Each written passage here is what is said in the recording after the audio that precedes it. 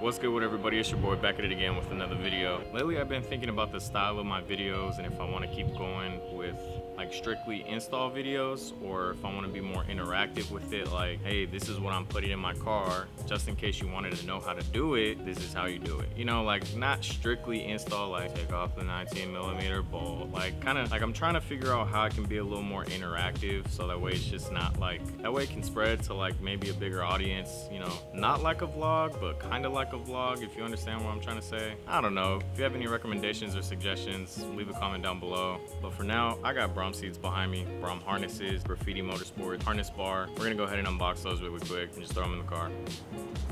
So these are the boxes right here. This is the Graffiti Motorsports harness bar. Those are the harnesses. Those are the seats. And as you can see, I took out one seat already. Braum really has aesthetically pleasing packaging. So yeah, let's just go ahead and open everything up.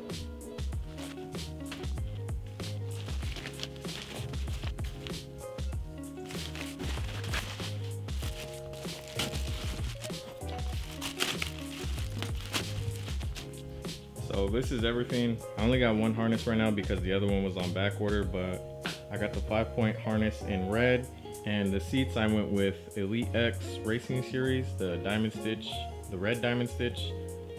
It's with the red strip that goes around the top. Like I said, the theme for my interior was just gonna be black, red, and carbon fiber wherever it can be. So I think this match is gonna be really good. The harness bars right there, I left it in the wrap because I didn't want it to get scratched up, but it is also in red, so that's gonna match with everything else. But other than missing one harness, let's go ahead and put everything inside, starting with the harness bar. So what I'm gonna do first is remove my stock seats, that way I have the most room to do everything. Starting with the harness bar. So in order to remove your stock seats, so there's going to be 4 14mm bolts, 2 in the front and 2 in the back. They're going to be covered up like this, so you just want to take off the cap and reveal your bolt. So once you removed all 4 of the 14mm bolts, your seat should become broken loose. There's going to be connectors underneath that you're going to want to disconnect in order to remove your whole seat.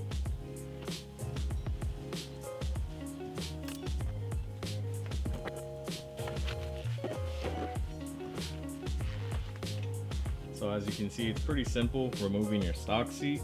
This is the wire that you wanted to disconnect. It's only one. So what I'm gonna go ahead and do is vacuum everything really quick, make it look nice and neat. And I'm gonna do the same thing for the passenger side. I just finished vacuuming both sides. Passenger seat is out.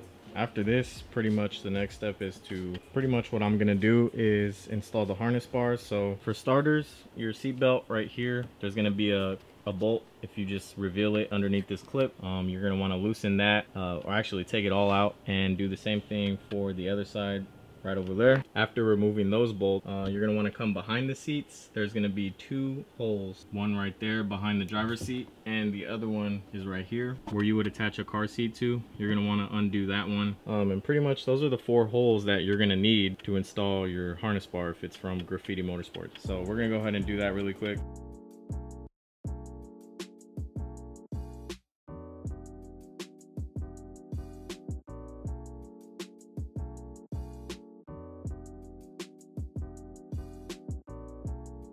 Okay, so I got the Graffiti Motorsports K-bar in. What I will say is the fitment is so tight that it almost doesn't even work. Like, I don't know if I'm pretty sure every harness bar that they make is gonna be different. Not everyone is the same, so mine was very short in length. So the connections for the seatbelt areas were very, very tight, making it hard for this specific bolt to fit in there. It was actually off the hole. The 2 holes didn't line up. I had to like put a lot of force into pushing the bar to make it fit, but nonetheless, this thing is on there, it's tight, and yeah, it's very hard actually. It took like maybe 45 minutes for 4 bolts. So next, what I'm gonna do is put my harness strap on the driver's seat. So I'm gonna start off by taking off this lower end of the seat belt to have the first connection, the first point. I believe the second one is either that or that one. I'm pretty sure it's that. And the other 2 are gonna go up top, and I'm not gonna connect the 5th one. I'm just gonna have 4, even though it's a 5-point. So yeah, I'm gonna do that for the harness strap, and then I'm gonna start putting the plates for the seats, the bracket inside. So I'll go ahead and do that. Okay, so for the harness strap, all I did was weave 2 of them, the top 2, through the harness bar, it's not gonna stay like that permanently, don't hose me. The one that goes on the left side of the driver, basically I just unscrewed the bottom bolt that the factory seat belt is connected to, and I screwed in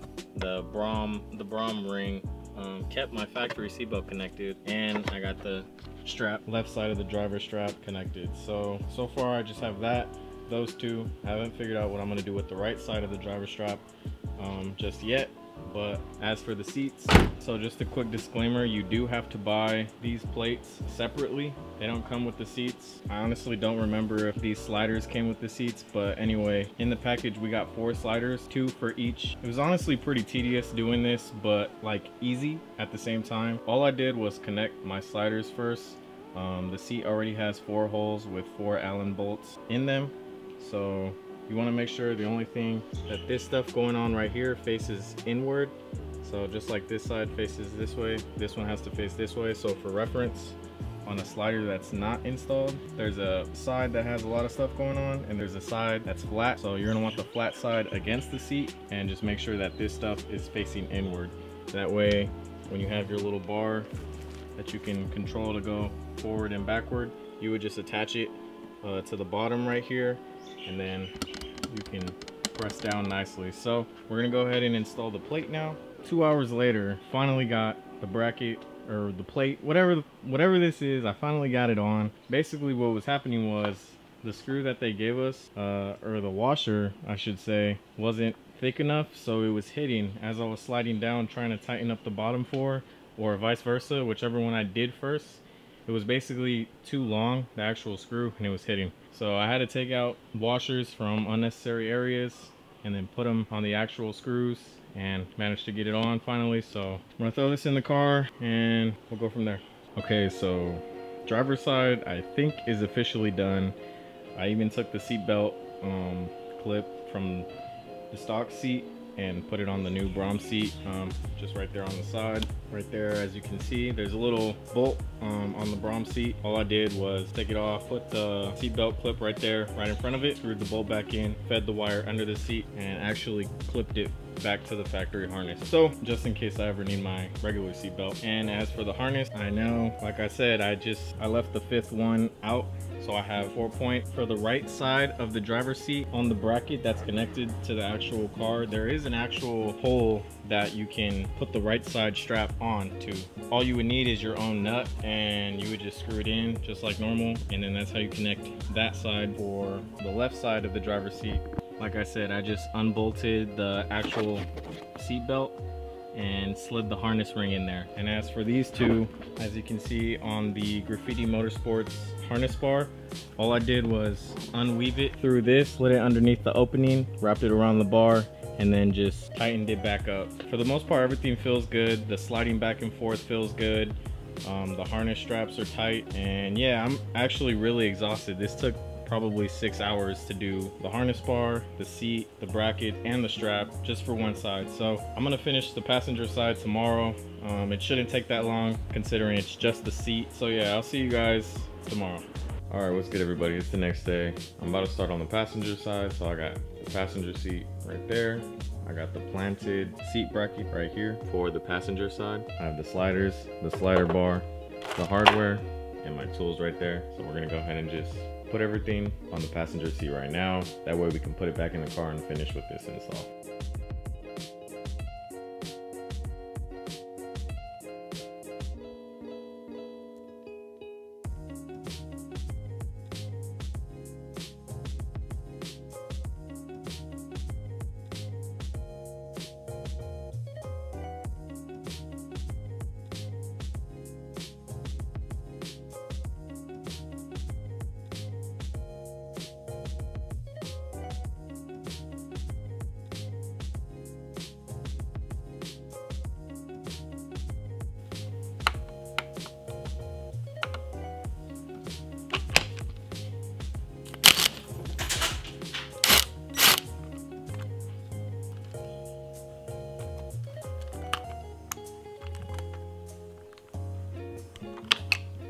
So on the Braum seat, where the seat belt would be at if there was one connected, it'd be right here. So you just unveil a bolt when you lift up this flap. I think it's 18 millimeter. It's an 18 millimeter, kinda.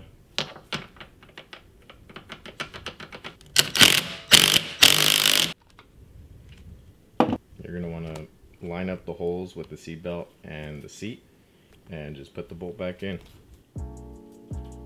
Just like that, the seat belt is in and we're good to go fit this in the car.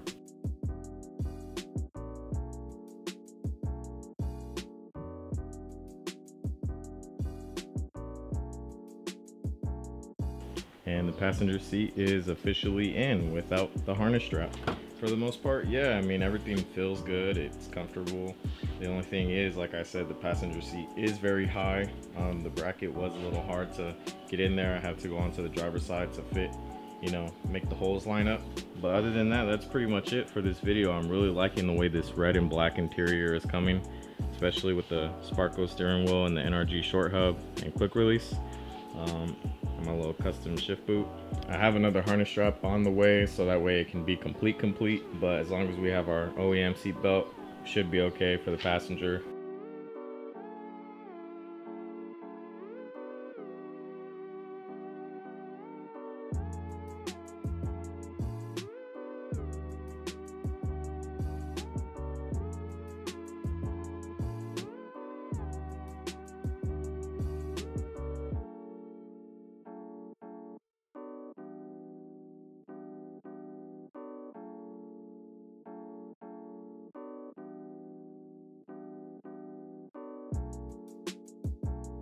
Alright, so that's going to do it for this video. I'm real satisfied with how the interior is starting to look with the red and black, like I was saying. Shout out to Braum for the seats.